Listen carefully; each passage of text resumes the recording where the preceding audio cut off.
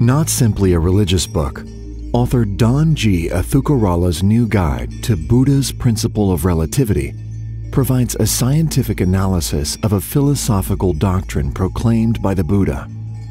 When some external-internal stimulus disturbs a person, the brain interprets whether the disturbance is favorable or unfavorable, and then sends appropriate impulses to the body for necessary action. How we feel is therefore the key issue. It is a judgment, and how we react is significant. Buddha also warns us against addictions. Smoking, drugs, alcohol, gambling are addictive. Avoid extremes, follow the middle path. By applying Buddha's code of practice to your daily life, discover how to maintain a balanced state for a healthy body and a sound mind for the rest of your life.